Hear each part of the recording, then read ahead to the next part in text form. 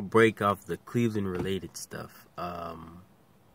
So basically what we have now is another 3-team trade. Now this is between the Knicks, the Nuggets, and the Dallas Mavericks. The Nuggets are from Denver and the Knicks are from New York. So if I didn't name the city, my bad. So look, the players received.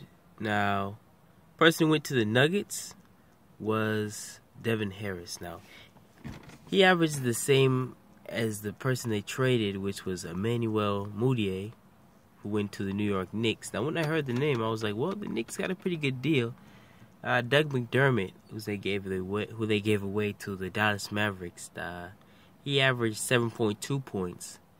And Devin Harris and Emmanuel Mudiay averaged 8.5, the same stats. So, crossing between who really won the trade, I mean, it's up to you, really. I mean, if you want, like, veteran leadership, you go Devin Harris. If you want the young player, you want Emmanuel Mudiay. If you want a young shooter, then you want Doug Mcdermitt.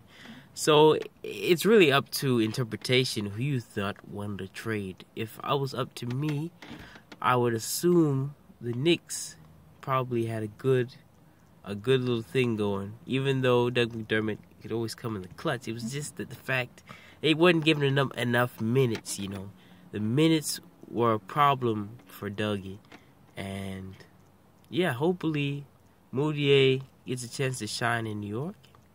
Doug does good in Dallas, and the Nuggets accept a veteran presence with Devin Harris. So it's going to be interesting.